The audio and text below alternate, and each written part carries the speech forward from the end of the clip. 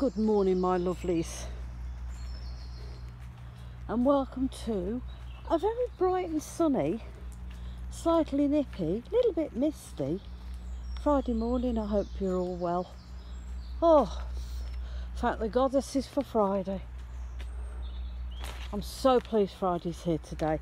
It's just been one of those weeks, you know, one of those weeks where you've got a million and one things to do and not enough time to do it in.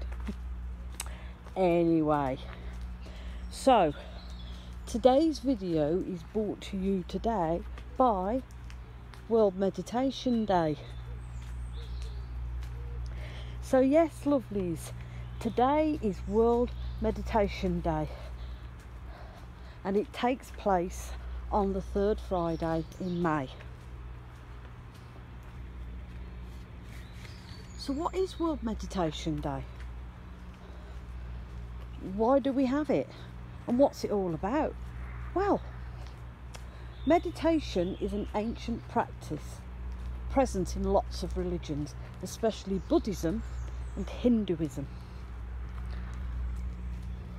One of the earliest written records dates back from India to about 1500 BC.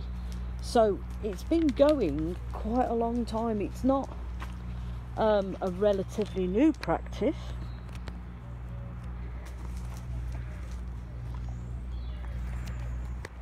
It's, you know, it's not something that's been thought up or brought into being by like the new age side of things.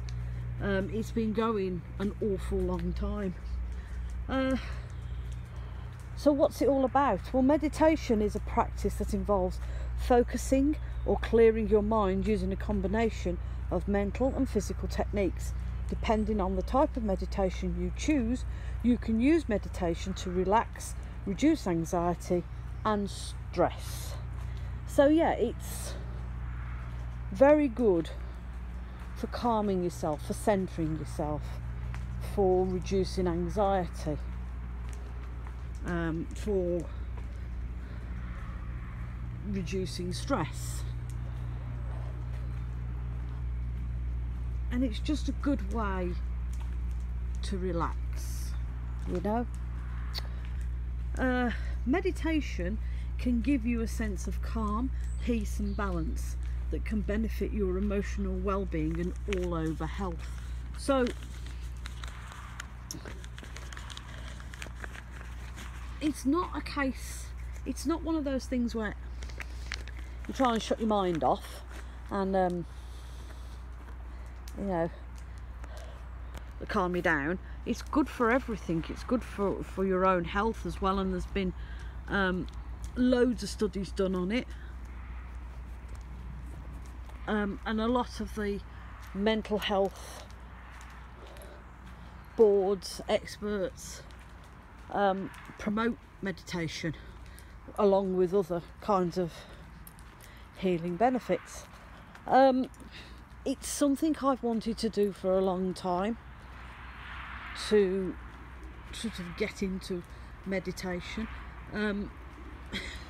I have tried it a few times, and because I'm such an impatient person, if my mind doesn't shut off like instantly and my brain decides it's going to go off on a tangent and think of weird and wonderful scenarios and, you know, stuff you'd only think about at 3 o'clock in the morning, then I lose interest and I'm going, well, it's not for me, I can't do it.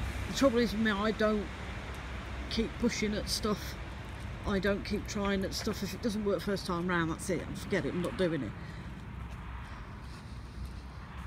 But there are other things, you know, you don't have to do it within a silent room. There are loads of apps on your phone that you can tap into that will do you a guided meditation.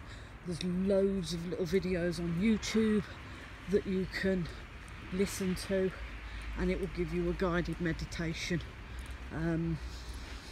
There's plenty of places you can join that just either do meditation or yoga and meditation. The list is endless. I wouldn't say it's the new big thing because it's been going around for a long time, but a lot of people now are cottoning on to the fact that meditation is a lot better than, you know, pumping your system with pills and potions. If we can learn to relax, calm and centre ourselves and help our anxiety without taking medication, it's got to be a good thing, right? So yeah, so today while you're having your morning meditation, evening meditation, whenever you do it, just give a nod and say today's World Meditation Day, and today we remember it. So lovelies, we're going to finish our walk and then we're going home and then I'm going to work. So do look after yourselves, lovelies. Remember, that's important.